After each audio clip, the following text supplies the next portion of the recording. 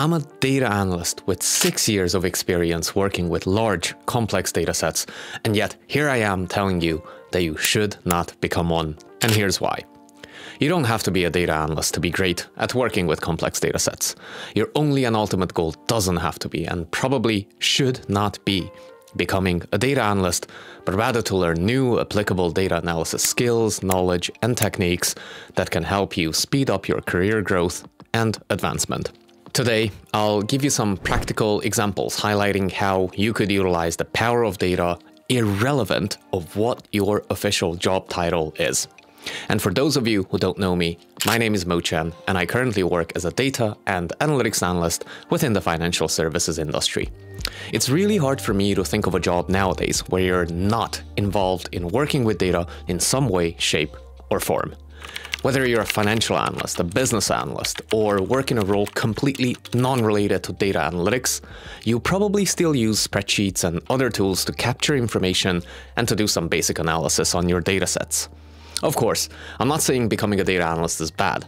All I'm saying is that the emphasis should be on learning new data analysis skills that you can actually apply in real-world settings, rather than solely focusing on landing super specific data roles like data analyst, data scientist, or data engineer. I mean, come on, just look at how many positions there are where the official job title says data analyst, and then look at how many of you want to become data analysts.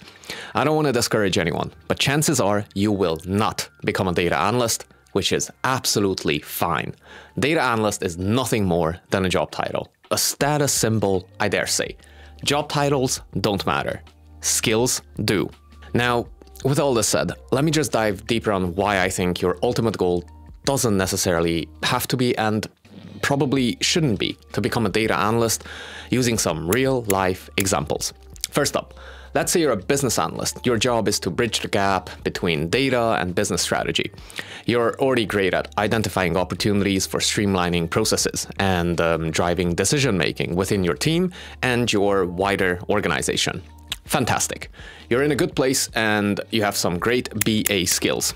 Currently, you do all of your data analysis work with Microsoft Excel, as it's the go-to tool in your data analysis toolkit. Alright, so now imagine if you learned a popular visualization tool like Tableau or Power BI to create even more engaging visualizations and dashboards.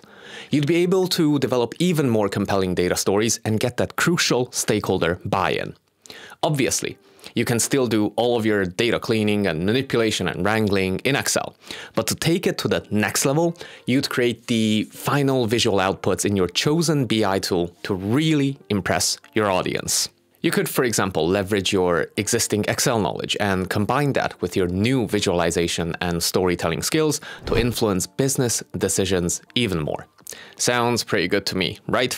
Now, it's no secret that domain knowledge combined with technical know-how is a killer combination for a successful, long-lasting data career. I talk about this all the time. I highlight this week in, week out in my videos, on my posts on LinkedIn, and anywhere else on social media where I'm present.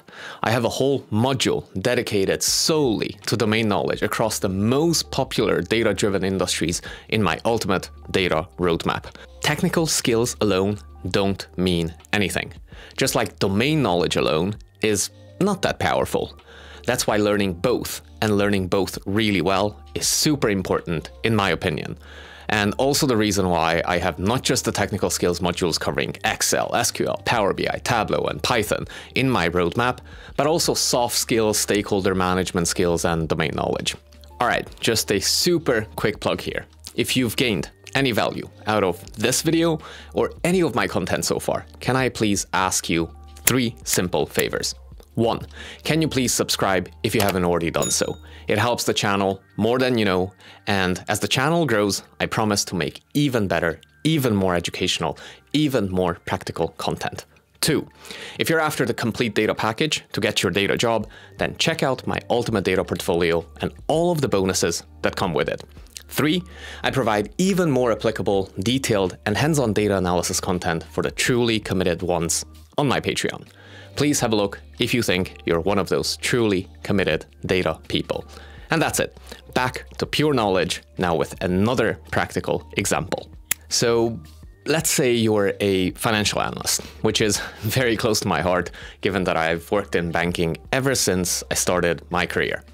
So say your current role involves evaluating investment opportunities, assessing financial performance, and making recommendations to investors and stakeholders.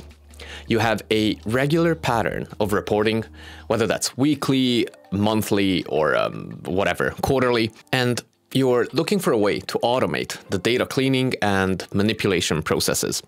You could explore learning a coding language like Python to help you speed up those repetitive workflows and free up your time to do the real value-add analysis, which is to interpret the insights and develop recommendations and next steps.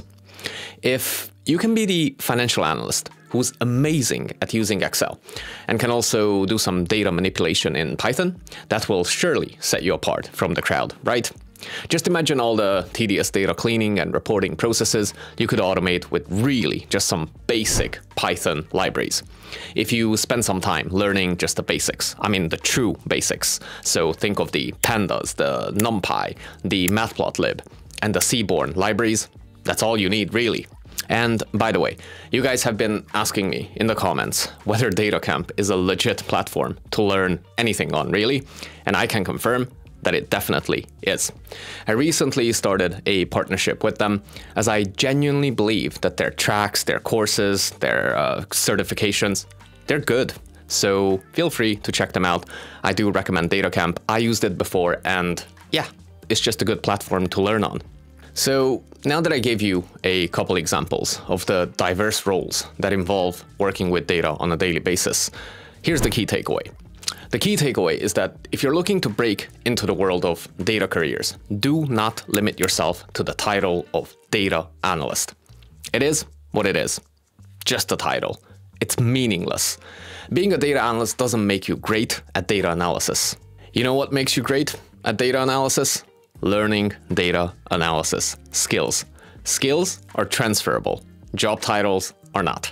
Use your domain expertise, your critical thinking, along with your data analysis skills to unlock your full potential in any industry. And now, let me just touch on those data analysis skills. Start with Excel and SQL. That's what I always say. They're the most popular tools out there, and mastering these will give you an extremely strong starting point on which you can build your entire data career. Focus on advanced functions and formulas, shortcuts to speed up your workflow, pivot tables, pivot charts when it comes to Microsoft Excel, and focus on queries that help with extracting and analyzing data in SQL rather than queries tailored to create and alter databases.